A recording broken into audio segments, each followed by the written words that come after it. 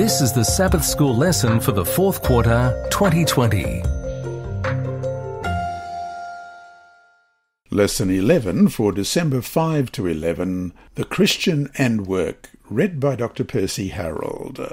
Sabbath Afternoon, December 5. Before we start, let's pray. Our Heavenly Father, we thank you for your word. We thank you that in the word we see Jesus and we find salvation because your Holy Spirit explains to us what your word is trying to teach us. And this week, as we look at how we relate to those around us and how we become productive in this world, we pray that your Holy Spirit will guide us personally, and may our lives not only be changed for the better, but that they may be such that others will want to know the lovely Jesus too. We pray in his dear name. Amen. Our memory text this week is 1 Corinthians chapter 15 and verse 58. Therefore, my beloved brethren, be steadfast, immovable, always abounding in the work of the Lord, knowing that your labour is not in vain in the Lord. Let's read that again, 1 Corinthians 15:58. Therefore, my beloved brethren, be steadfast, immovable, always abounding in the work of the Lord, knowing that your labour is not in vain in the Lord. Work is God's idea. In the ideal world before sin, God gave Adam and Eve the task of caring for the garden, as we read in Genesis 2:15. Then the Lord God took the man and put him in the Garden of Eden to tend and keep it. Like their Creator, in whose image they were made, they were to be employed in creative labour and loving service. That is, even in an unfallen world, a world without sin and death and suffering, humanity was to be at work. In this in-between time, after the ideal world and prior to the promised one, we are invited to view work as one of God's blessings. Among the Jews, every child was taught a trade. In fact, it was said that a father who didn't teach his son a trade would raise a criminal. Meanwhile, Jesus, the Son of God, spent many years doing his Father's will in honest labour as a skilled craftsman, perhaps providing people of Nazareth with needed furniture and agricultural implements. We read in Mark chapter 6 and verse 3, Is this not the carpenter, the son of Mary, the brother of James, Joseph, Judas, and Simon? And are not his sisters here with us? So they were offended at him. This, too, was all part of the training to prepare him for the ministry ahead. The Apostle Paul was doing the Lord's work just as surely when he worked alongside Aquila and Priscilla for a year and a half as a tent maker, as he was on Sabbath debating in the synagogue, as he did so well in Acts 18, verses 1 to 4. After these things, Paul departed from Athens and went to Corinth. And he found a certain Jew named Aquila, born in Pontus, who had recently come from Italy with his wife Priscilla, because Claudius had commanded all the Jews to depart from Rome. And he came to them. So, because he was of the same trade, he stayed with them and worked, for by occupation they were tent makers. And he reasoned in the synagogue every Sabbath, and persuaded both Jews and Greeks. And 2 Thessalonians 3, 8-12. Nor did we eat anyone's bread free of charge, but worked with labour and toil night and day, that we might not be a burden to any of you, not because we do not have authority, but to make ourselves an example of how you should follow us. Now, even when we were with you, we commanded you this, If anyone will not work, neither shall he eat. For we hear that there are some who walk among you in a disorderly manner, not working at all, but are busybodies. Now those who are such we command and exhort through our Lord Jesus Christ, that they work in quietness and eat their own bread. This week we will look at the whole question of work and its role in Christian education.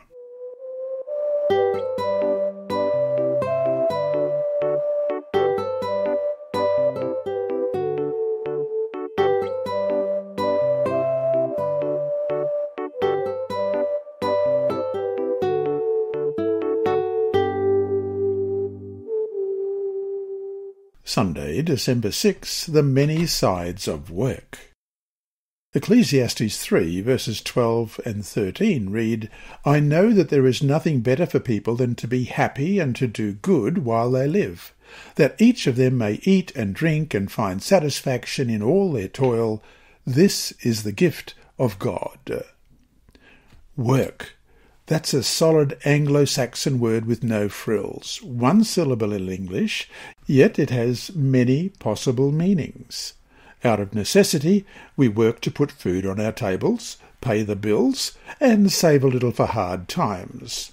Losing a job is often worse than putting up with a poor work situation. Work can give a person a sense of worth. Work is a common way to answer the question, what do you do? Or even, what are you? Most retirees continue to work part-time as long and as they are able, whether for pay or as a volunteer. A job offers a reason for getting up in the morning, gives a teenager a job, and there's one fewer candidate for delinquency. Question. Read Genesis chapter 3 and verse 19. What is the context here, and what does it say to us about another side of work, at least for some? Genesis 3:19, In the sweat of your face you shall eat bread till you return to the ground, for out of it you were taken, for dust you are, and to dust you shall return. Suddenly, the work given before the fall changes after the fall. Here is reference to another side of work. For some, work means only the drudgery of daily toil, which will end with death. They labour on in jobs that they despise, hoping to retire while they still have their health. For others, work can even take over one's life, becoming the centre of one's existence, even the all-encompassing source of one's personal identity. Away from their work, these people feel depressed or disoriented, unsure of what to do or where to turn. In retirement, they may fall apart physically and psychologically, and often die prematurely. Christians need to learn how to work God's way. Work is more than an economic necessity. Man is more than just an employee. Rightly understood, one's life work is an avenue of ministry, an expression of one's relationship to the Lord. Part of the teacher's task is helping students find the work where their skills and God-given interests intersect with the needs of the world. And so to finish the day, what do you do? That is, what are you doing with your life, and how can you better glorify the Lord by doing it?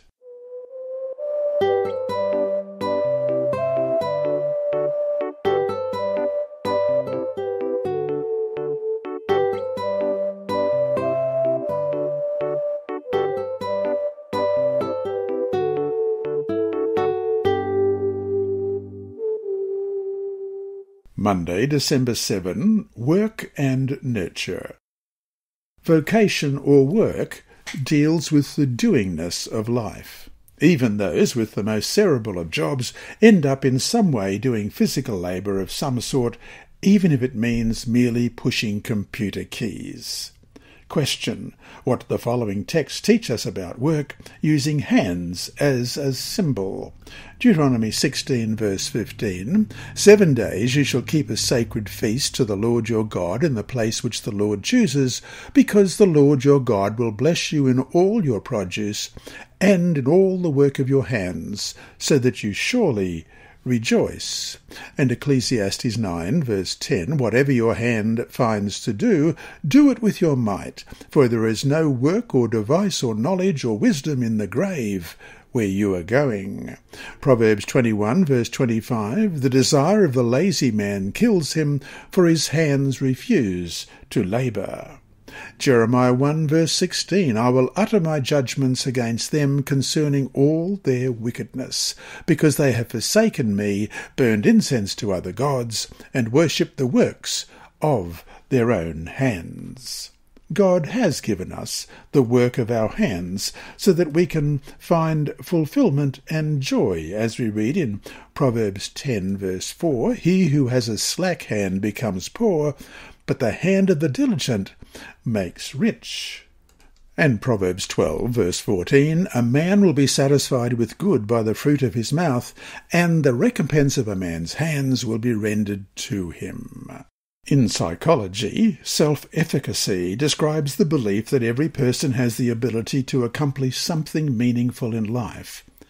Self-efficacy is not increased by repeating, "I think I can, I think I can." Only actually doing something increases self-efficacy.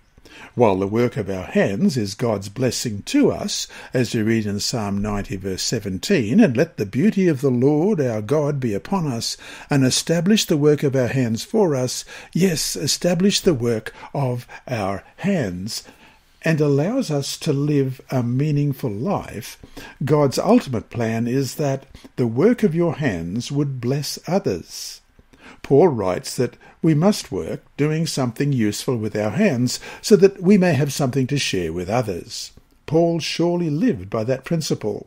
As we read in Acts 20, verses 34 to 35, "You yourselves know that these hands of mine have supplied my own needs and the needs of my companions.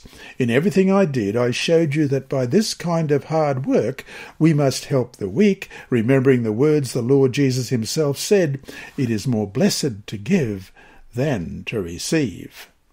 Nehemiah's simple prayer should be ours. "Now therefore, O God, strengthen my hands." Nehemiah 6 verse 9. So to finish today, what is your attitude toward your work?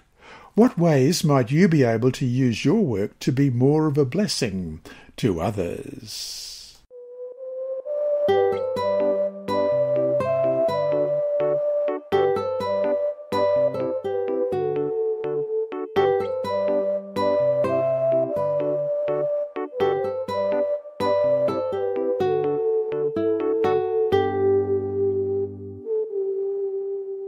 Tuesday, December 8, Work and Excellence.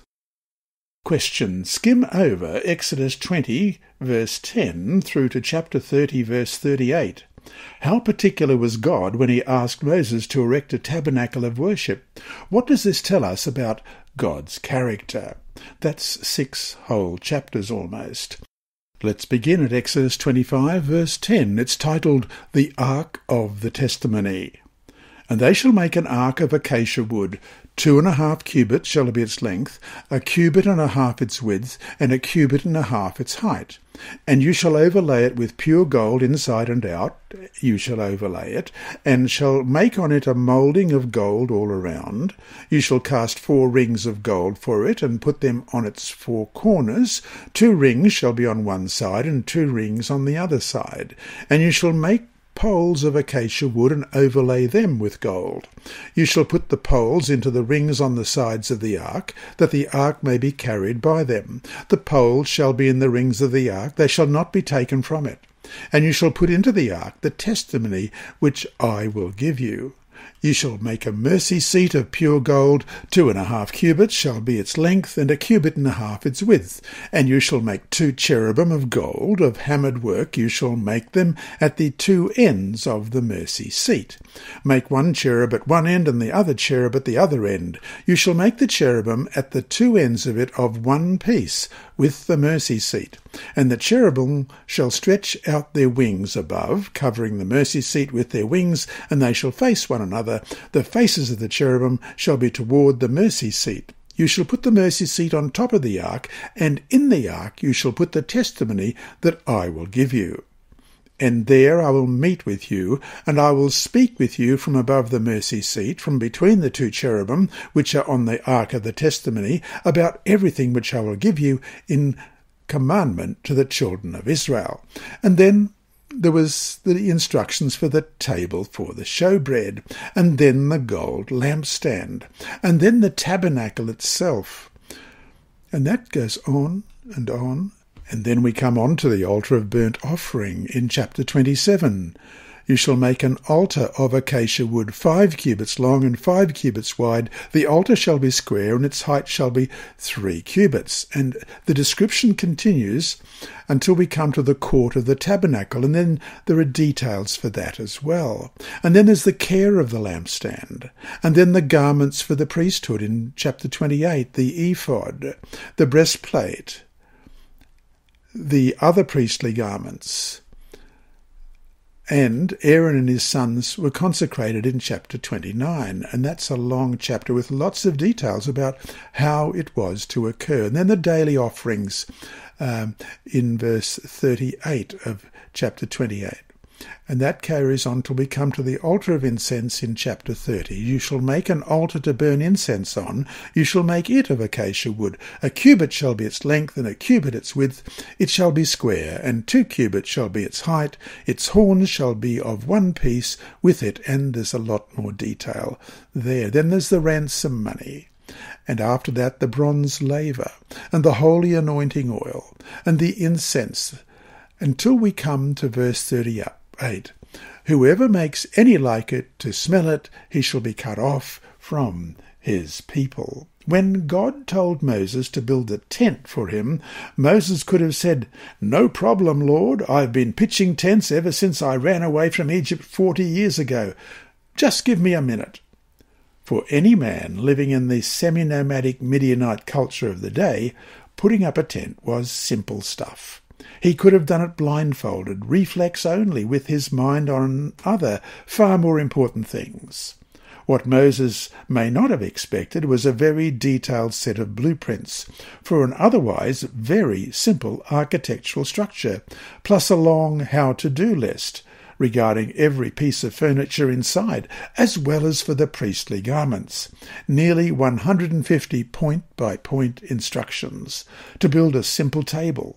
Moses had to follow a 7-step assembly procedure in chapter 25, verses 23 to 30. You shall also make a table of acacia wood. 2 cubits shall be its length, a cubit its width, and a cubit and a half its height. And you shall overlay it with pure gold, and make a moulding of gold all around. And you shall make for it a frame of a handbreadth all around. And you shall make a gold moulding for the frame all around. And you shall make for it 4 rings of gold, and put the rings on the 4 corners that are at its 4 legs. The rings shall be close to the frame, as holders for the poles to bear the table, and you shall make the poles of acacia wood, and overlay them with gold, that the table may be carried with them. You shall make its dishes, its pans, its pitchers, and its bowls for pouring. You shall make them of pure gold, and you shall set the showbread on the table before me always.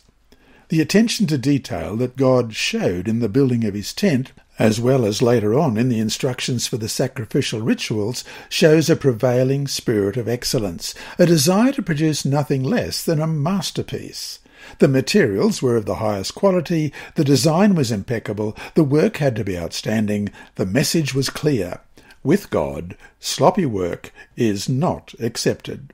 However, although the standard appeared to be high, it was God himself who provided not only the impetus, but also the human resources for reaching it. We read in Exodus chapter 31, verses 1 to 6, and chapter 35, verses 30 to 36, verse 1, that God himself gave the people the needed skills. These men were filled with the Spirit, giving them ability and knowledge of all kinds of craftsmanship, so that the building of the tabernacle and its furniture would proceed as the Lord has commanded, Exodus 36, verse 1. Moreover, the same 2 master designers also were endowed with the ability to teach, as we read in Exodus 35, verse 34, so that their knowledge and skill could continue to abide within the Israelite community. Although these 2 individuals are singled out in the story as being the leaders chosen by God, other people received similar gifts and joined the work, as we read in chapter 36 and verse 2. Then Moses called Bezalel and Oholiab, and every gifted artisan in whose heart the Lord had put wisdom, every one whose heart was stirred, to come and do the work. Thus, being fallen, sinful humans is not a valid excuse for treating any task with anything less than utmost dedication. God expects us always to perform at our best, putting our talents, skills, time, and education to good use for great causes.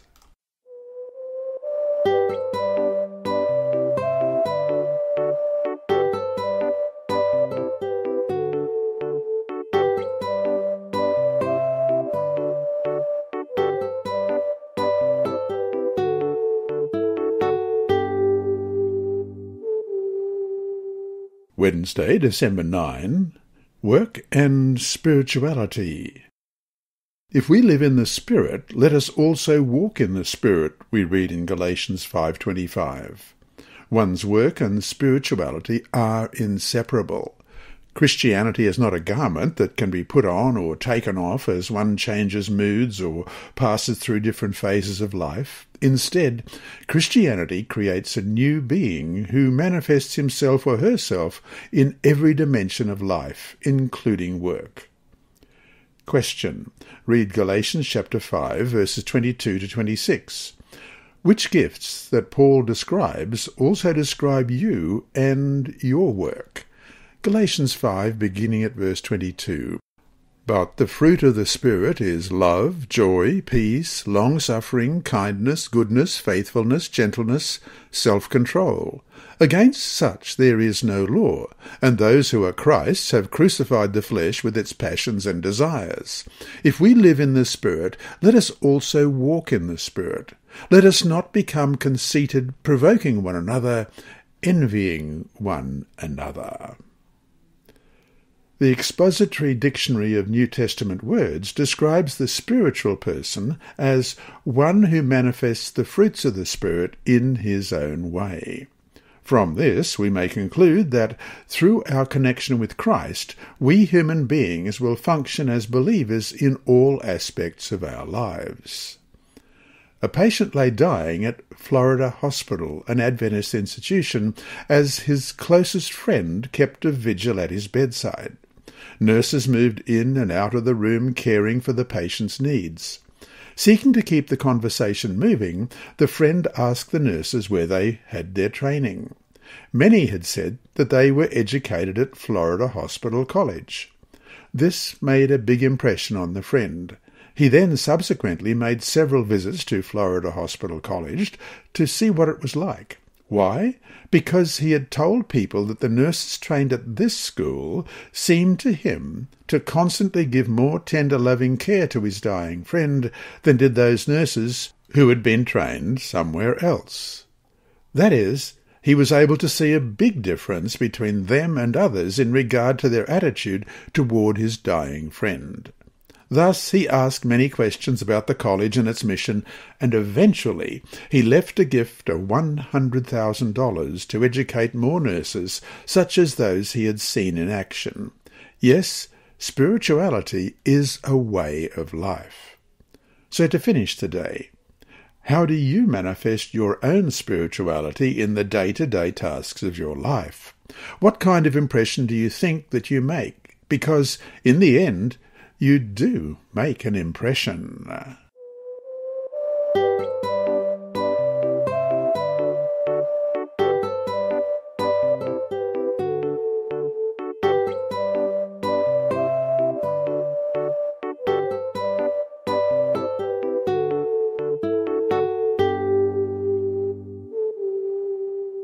Thursday, December 10, Work and Stewardship. Whatever your hand finds to do, do it with your might, Ecclesiastes 9, verse 10. The wisest of men use these words of counsel regarding stewardship in every aspect of life. When asked to comment on Christian stewardship, many confine their thoughts to the Christian's fiscal responsibility. Although money is certainly an important aspect of stewardship, to limit it to money alone is much too narrow. In organizational theory, stewardship refers to management's responsibility to develop and utilize properly all available resources. In the church, what are the resources with which God has blessed us? Peter clearly states that every person has gifts endowed by the Creator, and he refers to such endowed Christians as a holy priesthood, 1 Peter chapter 2 and verse 5, with responsibility to God for their stewardship of all of God's gifts, money, time, energy, talent, and others. Question. Read Ecclesiastes 9:10 and 1 Corinthians 10:31. What is the message to us in these verses about how we should work and how we should educate people to work? Ecclesiastes 9:10 again. Whatever your hand finds to do, do it with your might. For there is no work or device or knowledge or wisdom in the grave where you are going. And 1 Corinthians 10:31, Therefore whether you eat or drink or whatever you do, do all to the glory of God. One of the common pitfalls of life today is the tendency to compartmentalize the different aspects of living. There is one's work life, one's family life, one's spiritual life, and even one's leisure life. The tendency to separate these areas of life so that there is little or no crossover between them is to be desired in some instances. For example, it is not good to bring home one's work so that that interferes with family responsibilities. Neither should the pursuit of leisure curtail the time we spend with God. However, such restriction should not apply to the role our spiritual life must play in all of our existence. The Christian's work grows out of fellowship and work with God. Work is one way by which we can practice the presence of God. To compartmentalize our religious life, to limit God to one day, 1 hour, or even just one area of living, is to reject the weary presence of God in these other areas. And so to finish today, 2 questions. First, ask yourself if you do indeed compartmentalize your spiritual life. Second, if you do, how can you learn to let spirituality reign in all that you do?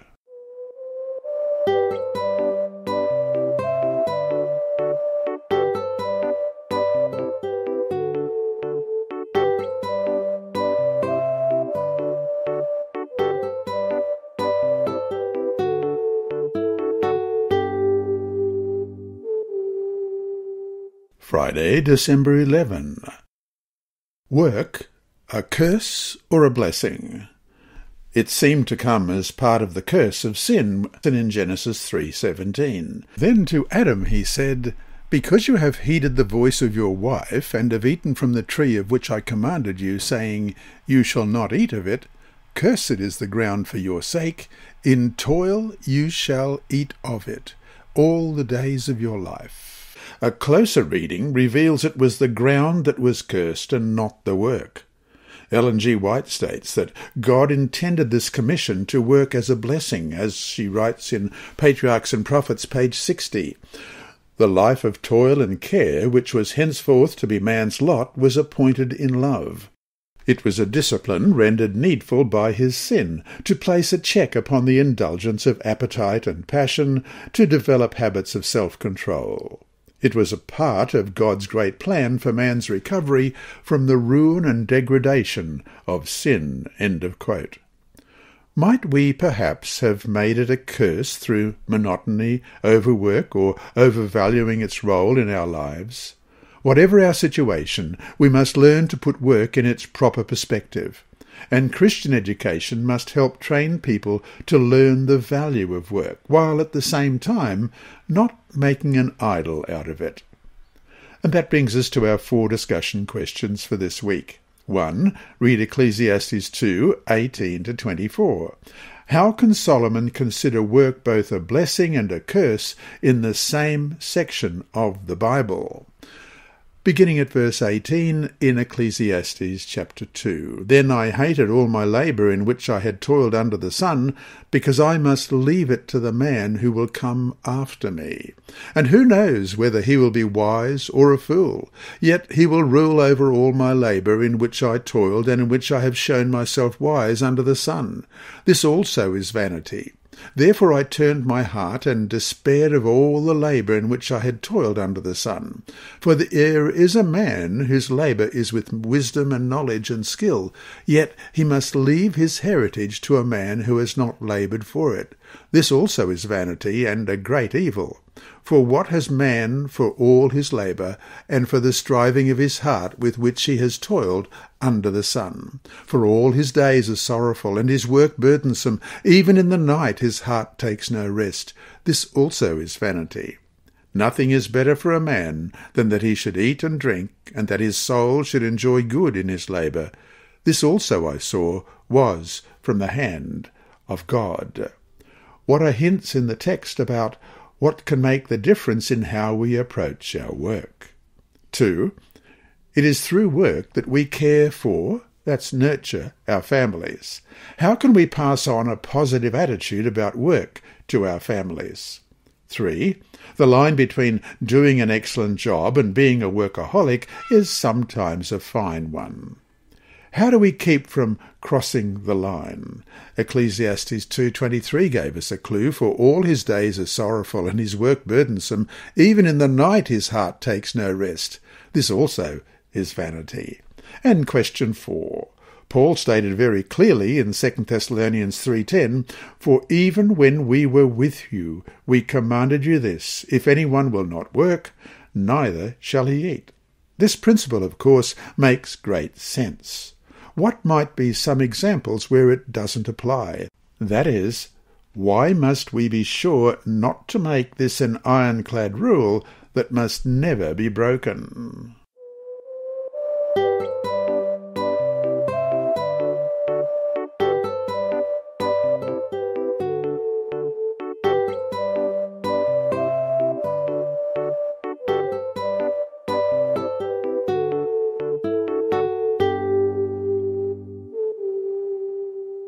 Inside Story.